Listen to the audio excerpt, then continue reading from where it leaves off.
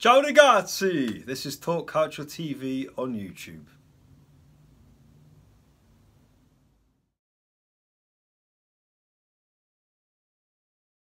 Buonasera tutti! Welcome to this episode of Talk Calcio TV. The road to Kiev for the Champions League final is drawing ever closer, and tomorrow night we have the first semi-final at Anfield between Liverpool, the five-time winners, against Roma with Radja Nainggolan, the Ninja, and co. So far this season in the competition, Liverpool have come through unscathed, untouched, unbeaten. Roma have twice had to overturn deficits from the first leg in the knockout stages, first Shakhtar Donetsk before the miracle of all comebacks, having overturned a 4-1 deficit against Barcelona from the Nou Camp to defeat them 3-0 at the Stadio Olimpico. No one expected them to be at this stage in the competition, that is for certain. In this episode we're going to give you a bit of a brief history on Liverpool FC, their meetings with Roma, and of course a man that used to wear the Giallorossi colours, now a red man, that is Mohamed Salah.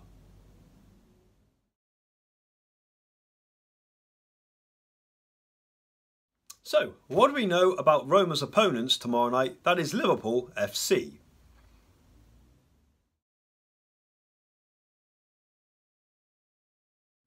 Founded in 1892, nicknamed the Red Men, Liverpool are England's second most successful club. They are just one trophy behind their biggest arch rivals, that is Manchester United. Despite the fact Liverpool have never won the Premier League that was established in 1992, they have been champions of England 18 times, just two behind their arch rivals Manchester United. They have won the FA Cup 7 times, the League Cup 8 times, 3 UEFA Cups, but if there's one competition they can never keep their hands off, it is the European Cup. They have won it 5 times. Of those 5 times that Liverpool have been champions of Europe, the first came in Rome in 1977 at the Stadio Olimpico under the management of the late great Bob Paisley. Now he won this competition 3 times for the Red Men. Joe Fagan would win a 4th in 1984 against Roma on their own ground, yet again at the Stadio Olimpico, before Rafael Benitez would win in 2005 after a miracle comeback in Istanbul, having been 3-0 down against AC Milan. They come back to win on penalties. You'll never forget the antics of Jerzy Dudek, of course. Of those 5 European Cup victories, in all the finals, Liverpool have defeated the opposition wearing plain white. And that leads us on to the 1984 final, where they first faced Roma and the head-to-head between the two sides.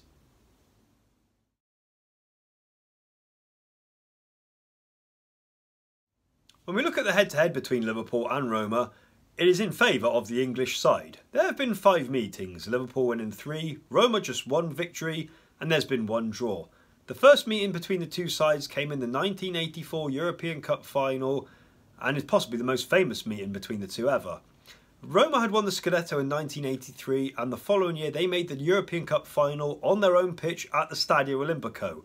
Standing in their way was of course Joe Fagan's Liverpool. Now in the 70s and 80s Liverpool dominated. They were the best team in Europe hands down. Now the game itself would end in a 1-1 draw. Phil Neal had given Liverpool the lead before Roberto Pruzzo equalised for the Giallorossi. The game went to penalties. You'll never forget, of course, to this day you always see it, Bruce Grobbelaar's infamous wobbly legs, even spaghetti legs. Key men for Roma missed in the shootout, Roberto Pruzzo, Bruno Conti amongst them. Alan Kennedy would score the winning penalty for Liverpool and Joe Fagan's side would have their 4th ever European Cup win. After that famous 1984 European Cup final, the two sides would not meet until the 2001 UEFA Cup. Now the first leg at the Stadio Olimpico, where Liverpool had won the European Cup twice on previous occasions, proved a lucky omen yet again. They would win 2-0 thanks to 2 goals from Michael Owen. In the return leg at Anfield, Roma would win 1-0 after Uruguayan midfielder Gianni Guigu's strike. However, Roma would go out on aggregate. Liverpool would go on to win the UEFA Cup, as well as the League Cup and the FA Cup that year, a treble for them. Roma would, however, go on to win their 3rd ever Scudetto in their history under the stewardship of Fabio Capello.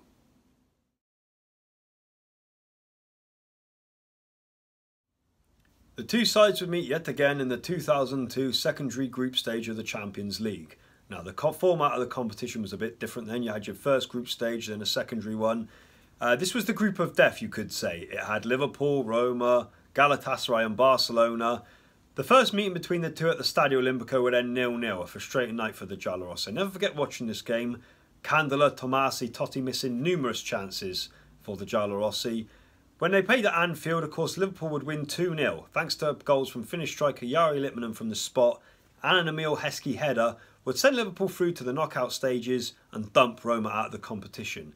There have been no meetings between the sides since, but 16 years on, here we are in the semi-final of the Champions League.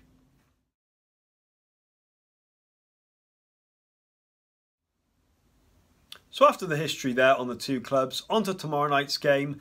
And how can we not mention Mohamed Salah, the Egyptian international? Of course, was at Roma last season, signed for Liverpool for 42 million in the summer. Now, you have to say with hindsight, it was an absolute bargain. Now, when you consider what Paris Saint-Germain have spent on Neymar, what Manchester United have spent on Alexis Sanchez and Paul Pogba within the last 2 seasons, 42 million was cheap. And look at the impact it's had. You know, he has scored 41 goals in all competitions this year, 31 in the Premier League.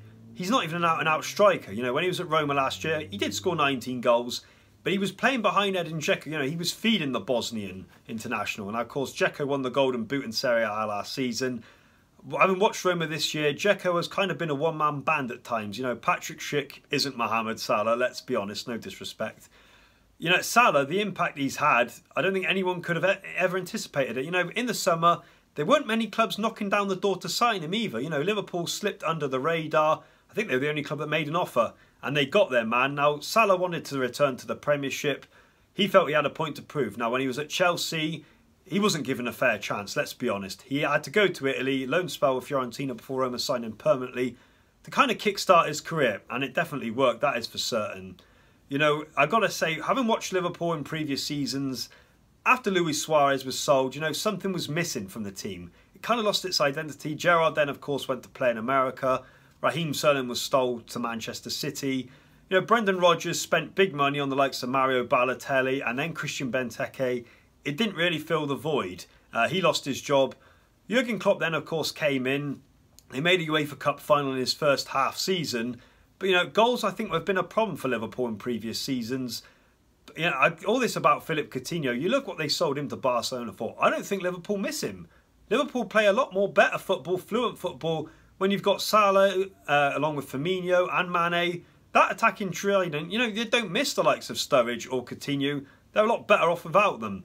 Now, if Liverpool had probably picked up their form a bit more and maybe not lost a few games, they could have possibly challenged for the Premier League title, below the 2 Manchester clubs, of course, in the Premier League race. But when it comes to Europe this season, they have been a force, and Salah has scored.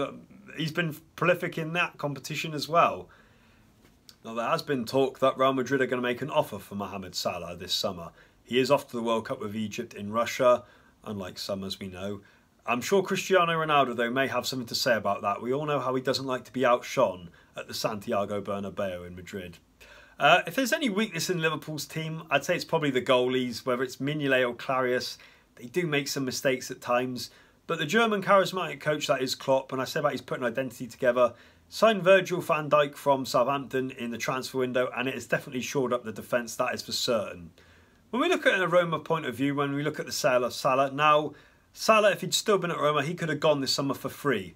So they had to take the money, and they of course sold Antonio Rudiger to Chelsea. The money they spent on players, Patrick Schick, he did score his first Serie A goal yesterday. He struggled. He's not Mohamed Salah, let's be honest. Roma, though, had to sell him. They had to comply with the financial fair play rules. New stadium that they're waiting for the green light. They really couldn't have done any more to keep Salah. In defence to Pallotta, I'm sure many Roma fans will disagree with me there, that is for certain. Now at the weekend, Liverpool drew 2-2 with bottom side West Brom, having been 2-0 up and surrendered a 2-goal lead. But I don't read too much into that. They'd have had one eye on the Champions League tie against Roma.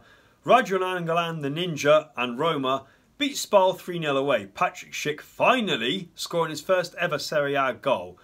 Now this season, ahead of tomorrow night's game, I've got to say, Roma have been Jekyll and Hyde. You know, which Roma's going to turn up? Will it be the one that come unstuck against Sassuolo and Fiorentina at home? Or the one that went to Napoli, ended their 10-match unbeaten run and then overturned Barcelona's 4-1 lead? You just never know what you're going to get. You know, when Roma lose, they say the coach Eusebio Di Francesco is inexperienced, he has no clue. When they win, they say, well, he's an ex-player. He experiments more than Luciano Spalletti, the previous coach. My predictions for this game, I have to say, Liverpool are favourites. I expect the Red Men to win at Anfield, that is for certain. What Radja Nainggolan, the Ninja, and his Roma colleagues must do is they must stay in the tie. If they lose 2-3, 4-0, forget it. They're not going to come back like they did against Barcelona. You know, Liverpool defend a lot better than the Belgrana, that is for certain. One thing I will say in favour of Roma is the likes of Manolas, Fazio, and even Alisson, even the rest of the team, they will know more about Mohamed Salah than any other opposition that he's come up against this season. Whether they can stop him, that remains to be seen. But, you know, Roma just must stay in this tie. That is for certain. You know, look at Manchester City. They've won the Premier League in style this season. They went to Anfield, beaten 3-0 in the first leg, and they never recovered. Now, Roma, of course, in Serie A this season, they haven't threatened for the Scudetto. They're fighting for third place along with Lazio and Inter. Juventus and Napoli have been a par above the rest of the league. In the Coppa Italia, they went out disappointingly to Torino. This is a real chance for Roma to win something. No one ever expected them to have got to this stage. Everyone was putting all their money on Juventus getting to the semi-final. But it's Roma, you know, they're the underdog. They're probably on paper the weakest side left in the competition. You could say pressure's off them. Can they use that to their advantage? Who knows? One thing is for certain, I can't wait for the game tomorrow night. And tell us what you think is going to happen. Like, comment below. Don't forget to subscribe to Talk Calcio TV. Also hop over to our Facebook page and give us a like. We will have our reaction after tomorrow night's game is finished at Anfield, that is for certain. Arrivederci. Ciao.